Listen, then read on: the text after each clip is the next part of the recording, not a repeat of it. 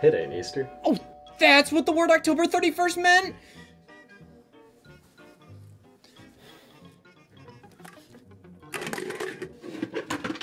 Wow.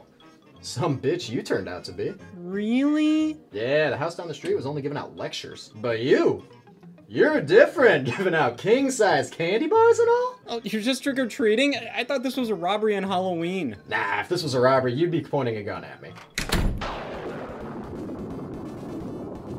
Hey y'all, Scott here. It isn't Easter, it's actually not Christmas. Halloween is here, and for Trick or Treat, I'm giving away 3DSs filled with Nintendo eShop games downloaded onto them because the store was out of Skittles. And I'm just doing society a favor.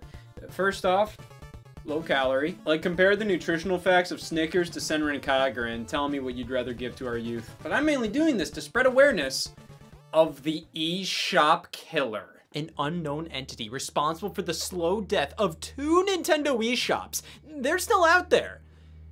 All I can do is show as many people as I can what's being lost while spreading the word. I've been tracking their patterns, analyzing their calling cards, but I still can't find the culprit. The only thing I haven't done yet is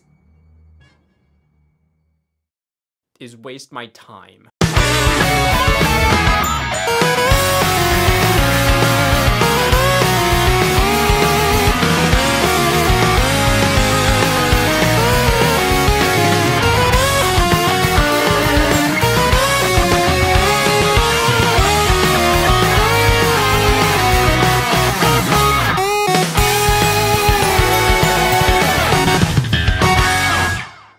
While I wait for more trick-or-treaters, let's take a look back at the entire life of the Nintendo eShop on both the Wii U and 3DS, and analyze them to find out as much about the eShop killer as possible. But with it being Halloween, hopefully nothing scary happens.